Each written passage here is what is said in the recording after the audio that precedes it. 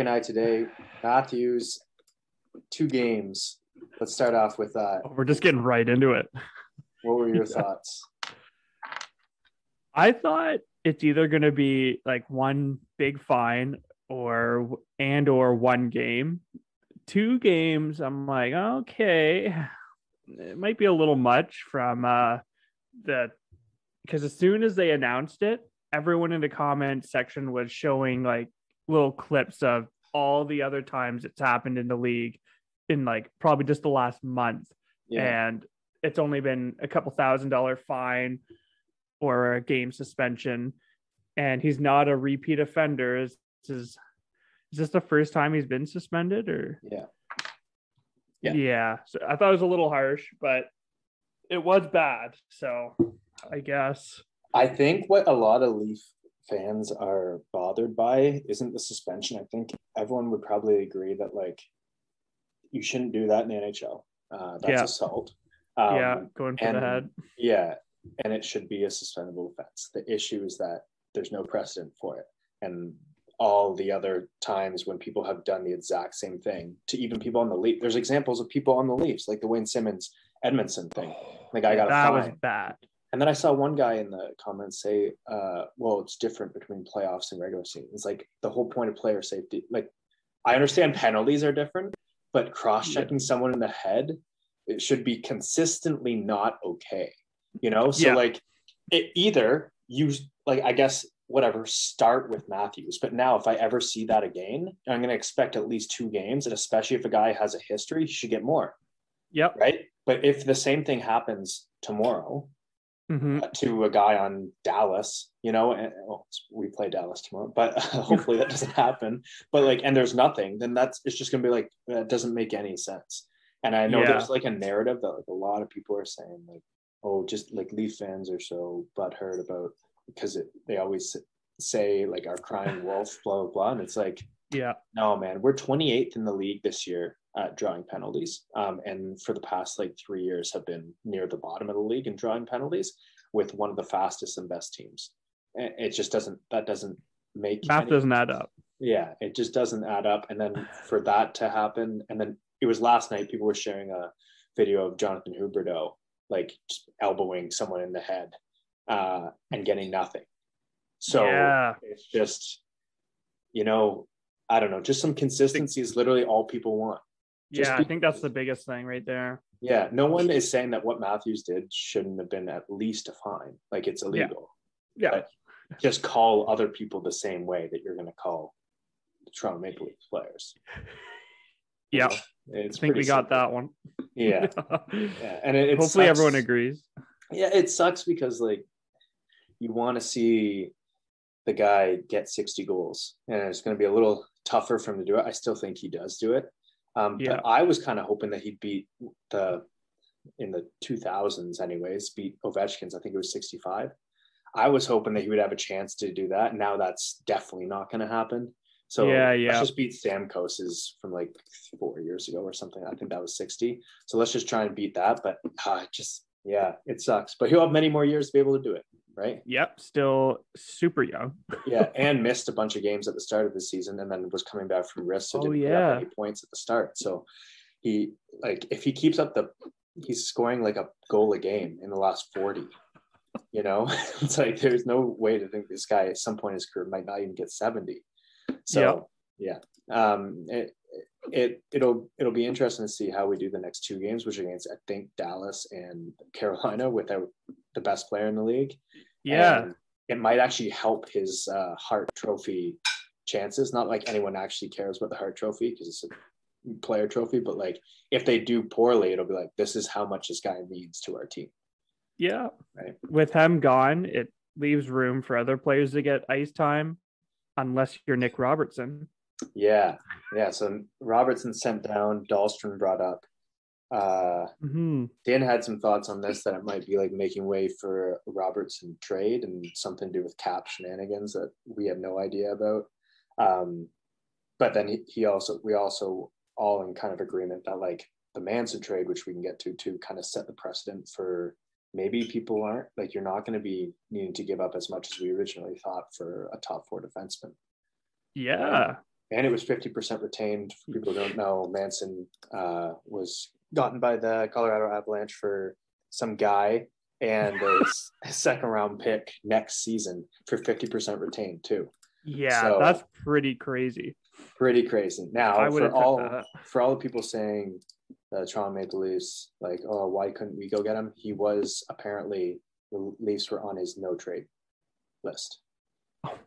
So we couldn't have got him even if we wanted. And that might have actually really pushed the price down because there were teams that were interested that couldn't have a bidding war with the Avalanche. But for the people who are still wanting that defenseman, rumors are, I believe from Elliot Friedman, that Hampus Lindholm, who Mark didn't know before today, but knows now and hopefully knows on the Toronto Maple Leafs soon, is available. And that, I mean, the same team just gave up, didn't ask for that much for Josh Manson, and Lindholm's less of a household name. So what are your thoughts? What have you learned today about him just from doing some quick research? Yeah, you message in the group and immediately I'm like, that's a forward on Calgary, Lindholm? And he's like, no, it's the defenseman. Oh, frig, I've never heard of this guy. So all day I just slowly been reading more and more about him, and everything written about him is all really positive. And he's not like a Chikrin or like Klingberg, who are offensive guys. He's balanced, but a little more defensive. So like the one write-up said, he's basically another Brody because his advanced stats are super similar. Great at the exits, great in the defensive zone. He can be physical, but he hasn't really been over. Like, he's not a guy who's going to light up the hits or like big Brody block shots, but he's just super solid. So now I'm really excited because that's the guy we need. That's the exact kind of guy that you could play with Jake Muzzin, who is not the old Jake Muzzin, and could still be a two-way defender, but could still play good defense and be honest, that could be a shutdown pair. He's also, for everyone who's like, we need big guys, he's 6'4", 216. So he's not a small dude. He's 28, has 22 points this season. So he's not too big of a, I think Liljegren has around that. So it's not like he's the biggest point getter, but just think about this D group. If you could have Riley Brody, reunite them because they're an amazing pair. Muzzin and Lindholm, and then your third can be Sandin and Boosh. And that is a great with Liljegren as an extra. And Hall and or Dermott, I'm sure that you will have to get rid of one of those guys at least for cap space, and just because that's too many defensemen. So that could be. Now the thing that I was thinking, my mind went to Dubas does have a history of going out and doing like two things at once. Whether it's the same trade or right back to back. Like Rittich. And the Anaheim Ducks have two other guys that I would really like to see on this team. And one we've talked to about a bunch is Rickard Rakell. Now that would mean that if we got both those guys, it would be a hefty price, especially with cap stuff. Now getting rid of Mrazek somehow makes it more doable. But the other guy is Anthony Stolarz, who I talked with Din in there. If you've watched our podcast from that was out today. He has I think 918 save percentage, played 20 games, I believe. He's played on the Minnesota Wild. He's just the guy that is what Mrazek was supposed to be. He's not your number one, but he can play in a tandem and be serviceable. And if the Leafs had a 918, or if the Leafs had a 910 goalie, we would be in first place in our division right now. Right? We've only had 1 month of like a stupid 940 save percentage. The rest have been under 900. So my thing is, my optimal trade would be a Stolarz and Lindholm for, I would even be okay with, I don't think, my three untouchables I said in the group earlier were Nyes, Niemela, and who's the third guy? Robertson. Robertson. And we can touch on Robertson after, but like those are my 3 untouchables. I'm okay with giving away pretty much anyone else, and I'm okay with giving up a first if that means that we can have both of these guys on our team. Yeah. Right. So what are your thoughts? Yeah, everyone's like, we got to hold on to the picks, and I don't really care. Yeah. I don't mind. We're Rams fans, dude. We can't. Yeah, care. I think that's why. Picks. It just shows that like if you just get the right pieces, like this team's already good, but if you just sew it up, like we're there. Yeah. So like I would love that. The defenseman definitely. And then yeah, like you said, if we could still pick up like a backup goalie that is supposed to be a good backup, like we need another McElhaney. The best backup ever. Like, yeah, that's what we wanted Mrazek to be, and it's just been a pretty epic failure. Yeah. And it's gonna be so hard to get rid of him. But waivers. If we do, just chuck him on waivers. Or hey, Anaheim, you want a goalie for the next couple of years who could be decent in like a less pressure situation, because no one cares about Anaheim, let's be real. Like they're not even the most popular team in their own city. So like, okay, so I just did bring up Stoller's stats. First of all, he's 6'6", 243. So he's a big dude. I would make the old timers happy. Yeah. Right. Yeah. Even if he's a goalie and doesn't throw checks, that would make him happy. Yeah, he's big. Yeah. He's played 21 games, 9 wins, 6 losses, 2.66 goals against, and a 919 save percentage. His career save percentage over 55 games is 916, and he's only 28. So that's the guy. That's what we need. Yeah. You know? Yep. So I would just be so big on giving away. I'm down with giving away first. And the way I view draft picks is, yeah, I do have a bit of a bias because we're Rams fans, but the NFL is objectively the first round.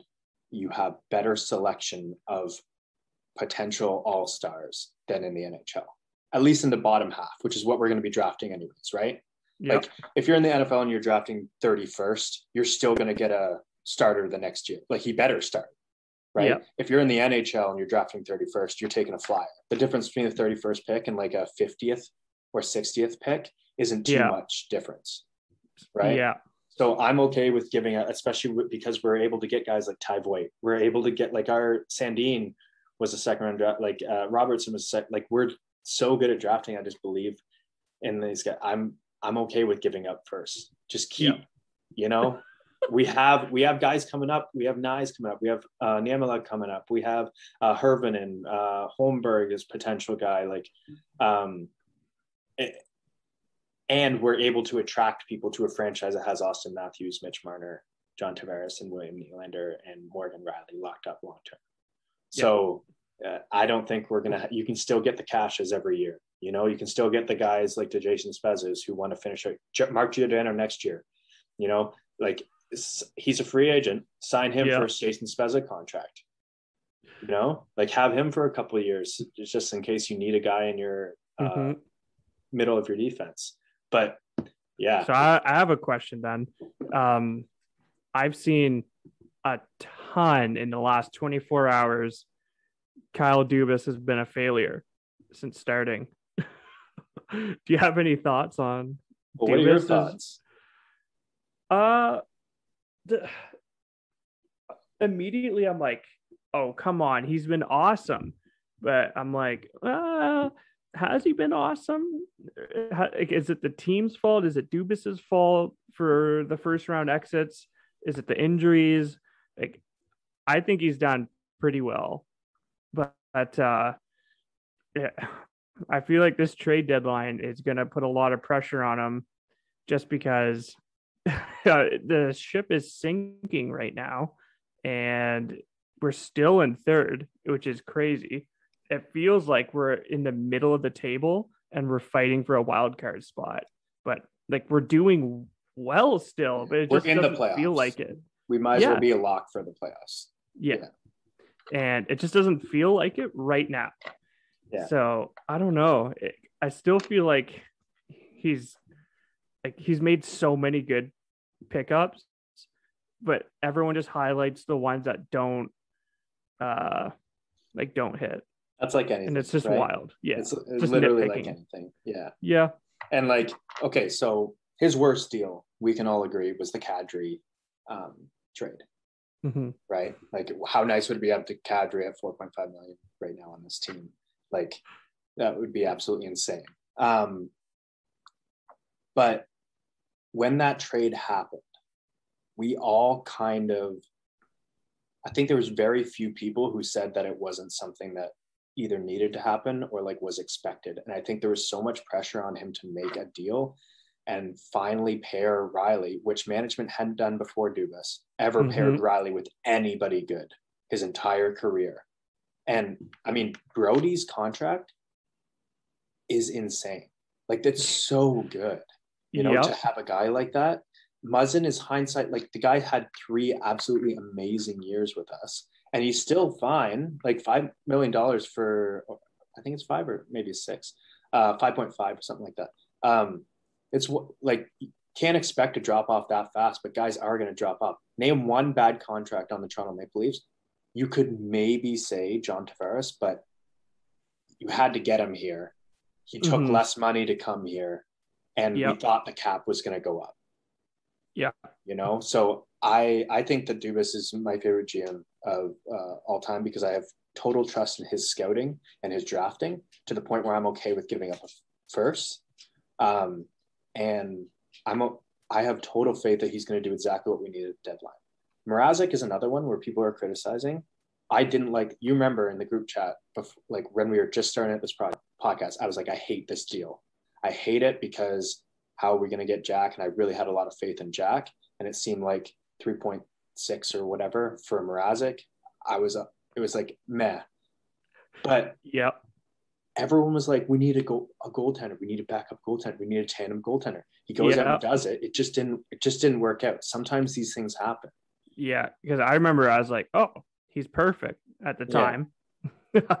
And I mean, like, if he would be the Peter Mrazek that he's been in his entire career this year, it would have been an absolutely amazing signing. How could you expect that this guy would have like an 890 save percentage? 4 goals every single game, no matter what.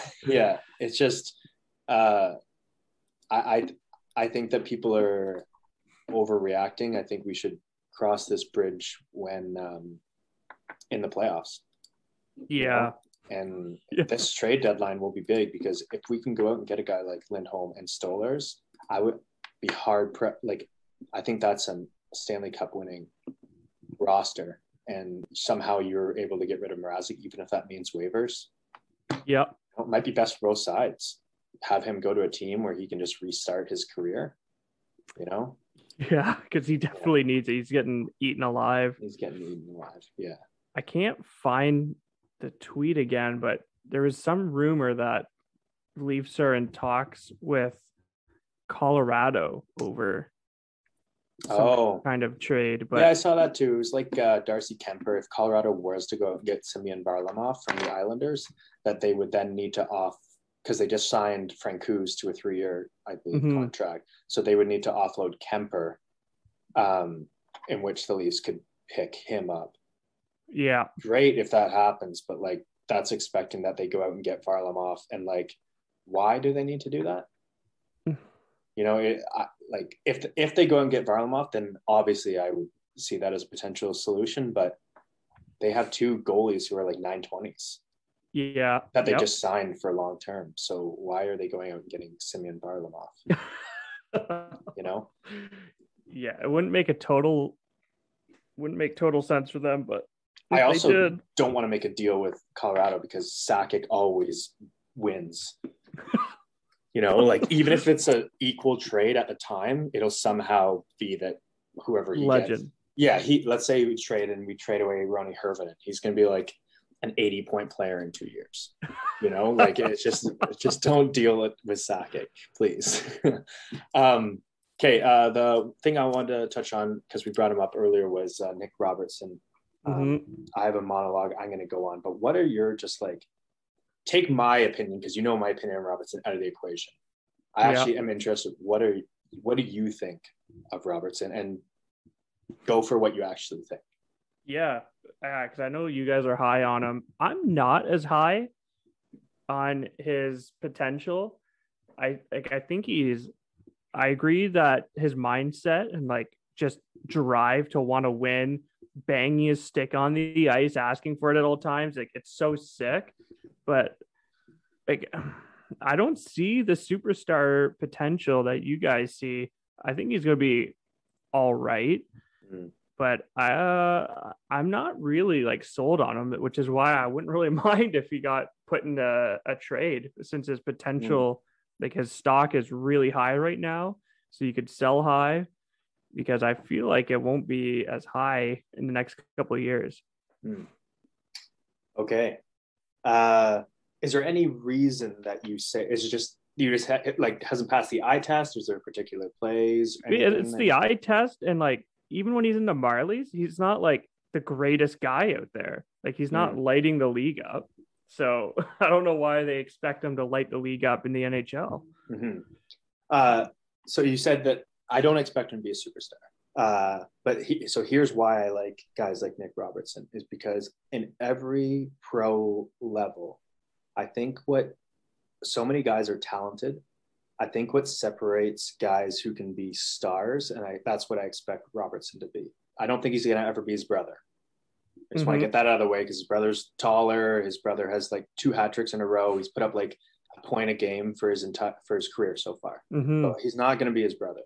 But I think he can be a really, really good top 6 player because of mindset. And in the NFL, we keep going back to these NFL, NHL comparisons, but like what separates a good quarterback from a mediocre quarterback? In the end, what you have to be willing to do is to spend hours and hours, days and days in the film room, wanting to get better, doing all the stuff that no one gets to see out there, to become the absolute best, to become Peyton Manning, who like can just know exactly what your defense is before, right? And that's why I think that Robertson can become great. And understand it's not as much study. It does come down to talent a little bit more. But because he's so driven, he's always the last one out in the ice. And I think in the NHL, the difference between the NHL and other leagues is you have to be rich to be good and to make it to the NHL. That's like, it's the only league where you kind of have to be rich, for sure.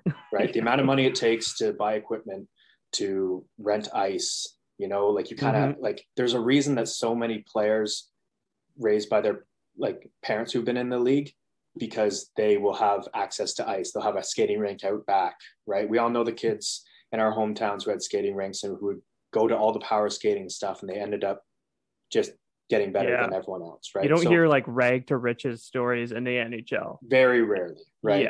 Yeah. So a lot of these people, and we've talked about this on the podcast before, have had a silver spoon a lot of their life. Not to say there's necessarily anything wrong with that, but if you're you're being like heralded as like the coolest person in the world because you've always been on the best hockey teams for your entire life, especially if you come from Canada. I'm sure Scandinavia is pretty much similar because the hockey's the biggest sport there too. So then you get to the NHL and your whole life, you've worked hard, but in the end, mindset maybe wasn't the thing that was taught most to you, because you've always been told you've been the best. You've come from an affluent family, and then you're thrust in the NHL and it's like, oh, I'm so talented. The mindset comes after, which is why you see veterans mattering so much, is because they're going to teach you the mindset that it takes to still be great so long in your career. So when you get a guy like Nick Robertson, who from birth, like he was born like premature, from birth, he was like, he almost died, like he has always been the smallest guy on the ice, which I can relate to in my life too. And then he comes up and Haley Wickenheiser saying like, you need to calm down. Like you're way too into it. Like you're way too driven. You're way too motivated. And this is something that this guy has had to learn for his entire life, is like mindset is what matters. And he's saying things like when he just comes back from breaking his leg and then puts up a point a game on the Toronto Marlies, and they're saying, I'm going to get called up. And then he gets called up. Like, that's the kind of guy that I want on my team, because I think that those are the type of guys, especially in hockey, that are going to rise to the top, even if he doesn't necessarily have the size. Because what do we get mad at Marner for? We get mad at Marner because it seems like sometimes he's a bit of a diva. There's been like those reports that like in the dressing room he's a bit of a diva. What did we get mad at William Nylander for? He didn't seem to back check at the start. He seemed like he sometimes took loafing around. Right. So there's a guy who's not doing any of that because he's so, like you've got to keep those guys. That's just my thought. That's why I love Nick Robertson. That's why I think that he's going to be a star, not a superstar.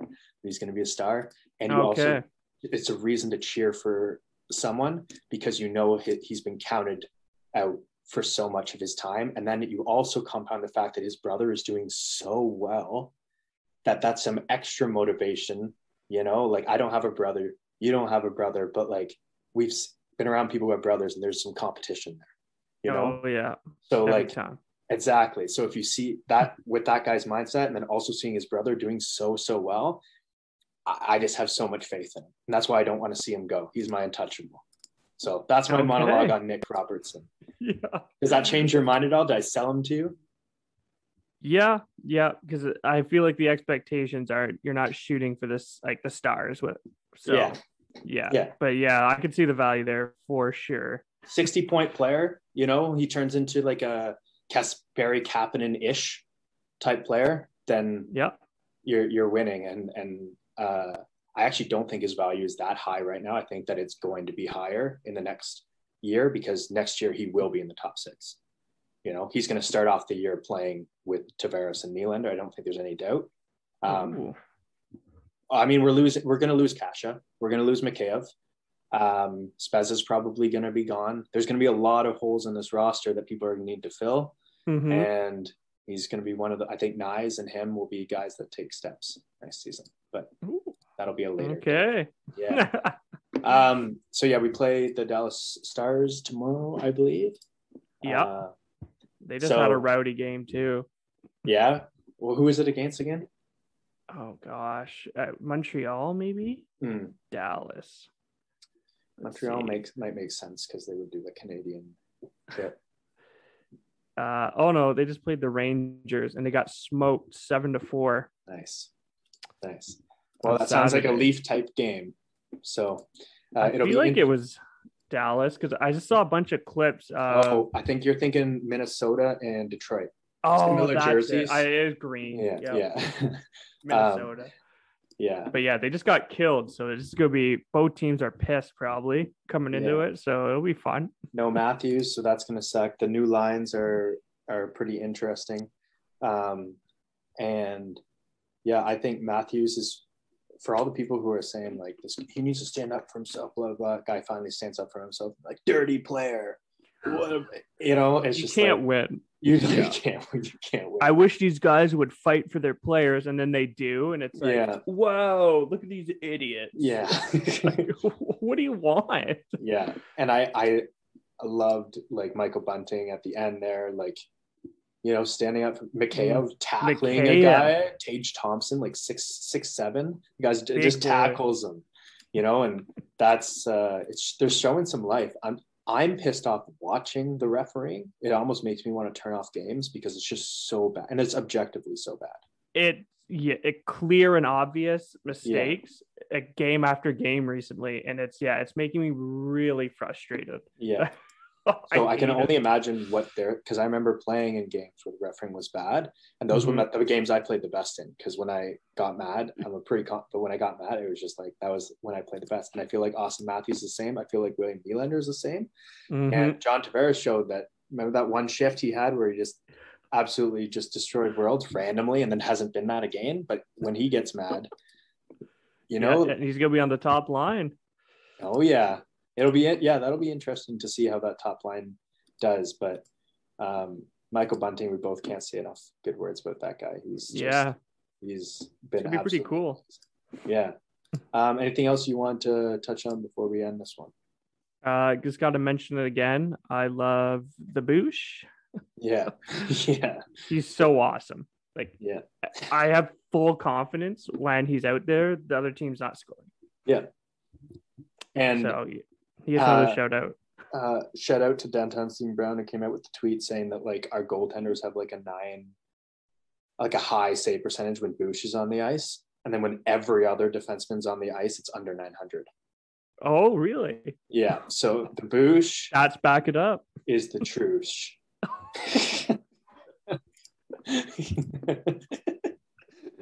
All right, we're gonna leave it off there, and this will be up tonight, and then we'll do a post game for the Dallas game. We'll try. Mark's finishing up his finals and stuff pretty soon. I'll be able to do a post tomorrow. Yeah, we'll be able to do more post games and get more content out for you guys in preparation for the playoffs. But bold prediction for tomorrow night. I'm going. Do you think Calgren starts? We didn't even talk about that. Who's starting? Like, do you put Mrazek back in? If we don't make a trade, I think that they do put Mrazek back in to give, like, I know I said this last game, one final look. You know, I'm going to say that every game.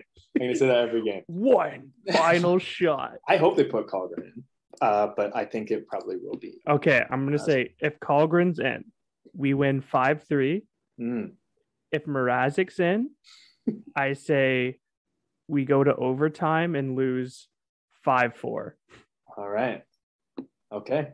My bold prediction is John Tavares is going to net 2. Yeah, he's going to finally get some goals going here because he's getting close. He's getting so close. And I think he finally gets one. Yeah. Okay, that's it for us here. If you guys have any thoughts of like who you're going to want to target for trades, what do you think of the possibility to get both Stolarz and Lindholm? Do you like it? And then what are your thoughts on Nick Robertson? Does anyone agree with me, or does anyone feel a little bit more like Mark? So let us know in the comments. And we'll see you next time.